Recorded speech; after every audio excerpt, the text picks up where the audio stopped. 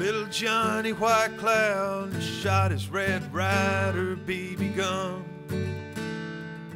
busting up beer cans and shooting at the South Dakota sun.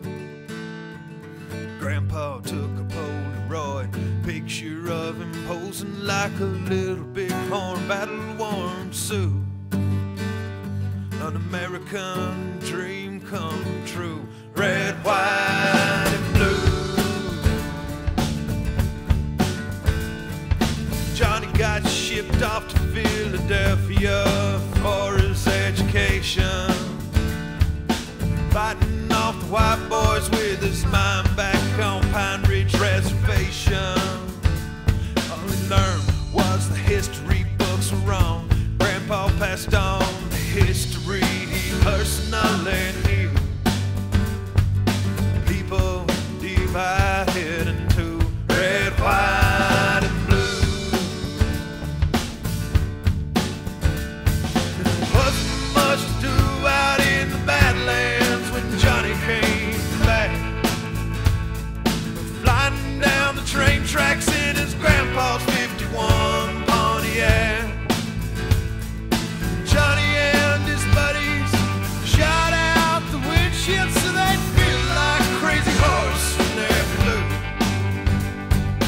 Nothing better to do. Red, white, blue. Johnny and his band of renegades got tired of being bored, so they took the Pontiac to Rapid City and joined the Vietnam War.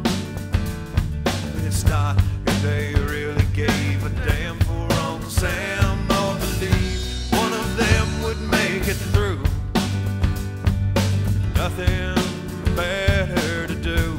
Red, white, and blue.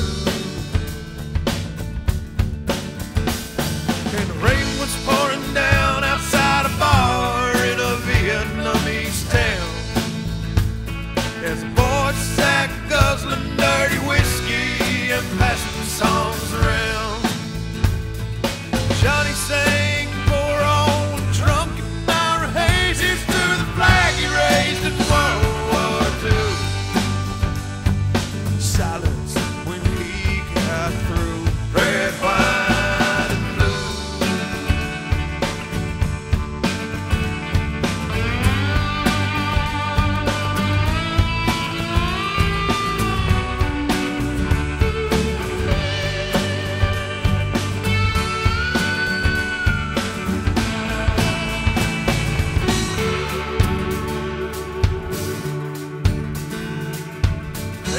To a wall at the local Vietnam Memorial is a Polaroid of a little boy posing like Sitting Bull.